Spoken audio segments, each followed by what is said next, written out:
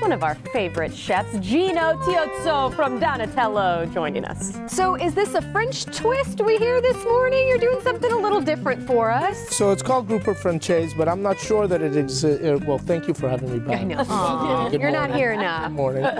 I'm not sure that it originated in France or that it originated in the U.S., but I think either way, it's probably got to be good because you're cooking because of the egg and the, you know, French use the egg and the butter in so many different things. That sounds American. I don't know.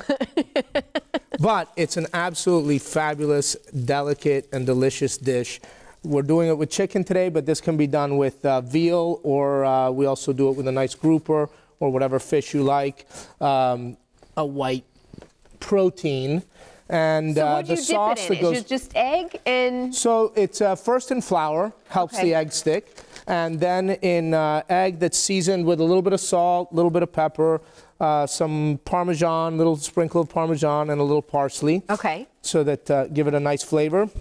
The chicken looks very thin, by the way. Does that You got to pound it out a little bit so that you don't want the egg to burn and then the chicken not to be cooked on the inside. So pound it out a little bit. And then we're going to make our sauce on the side. A nice lemon butter, simple, fresh lemon juice squeezed. Okay, we'll let that just... That's what you put in first, the lemon juice? First the lemon juice. And then a little bit of butter. You don't want the butter to really boil because then it'll... A little butter, my goodness! Again, that's the American coming out in them. We're not going to put it all on the chicken, but we want to get a nice balance between the butter and the lemon juice. I'm thinking if you put anything in that, it's going to taste good. Right? I second that. Hey, you ready for fall? I am. It's been an absolutely fabulous summer at Donatello. We've had a couple great opera nights, and we have another one coming up in October. Okay, so that continues in the fall. Okay, good. Yeah, it'll be in the fall. I'm not sure if we're going to get one in November, but we'll have a pre-Christmas also, which is a lot of fun because then the opera singers sing holiday tunes, and so that one's in December. On the 20th, I think we're already scheduled for that also. Aww. So it's been a really excellent summer.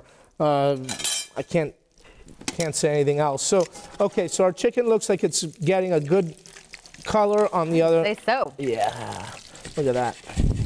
Maybe about 2 minutes, a little less than, just to keep you in loop with the time. We know you like that. Yeah. He's a pro. I know. We're gonna just cover it up a little bit. Ooh. Let it fluff a little bit. And our sauce here, butter's melting. Nice.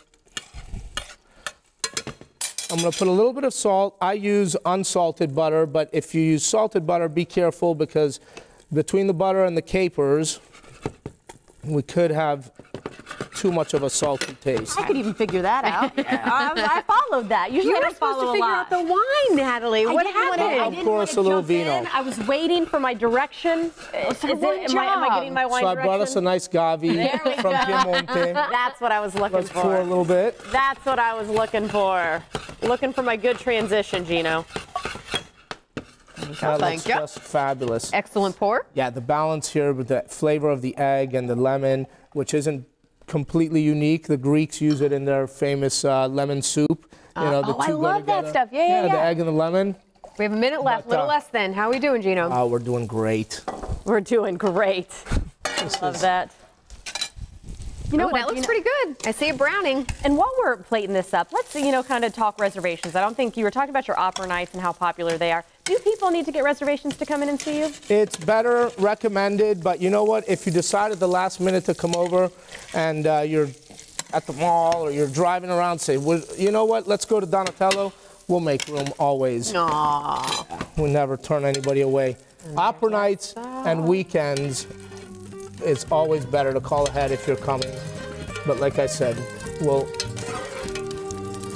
take walk-ins every day. And while you're finishing that up, you're making me look like a lush this morning because I'm double fisting one. I also brought a little cheesecake for you. Patiently waiting to hand this to him, I promise. There we go. I promise. We love when you're here. Don't make it so long next time, okay? Thank you. Salute. There you go. Cheers. Doesn't matter. Yeah. Woo-hoo. Cheers.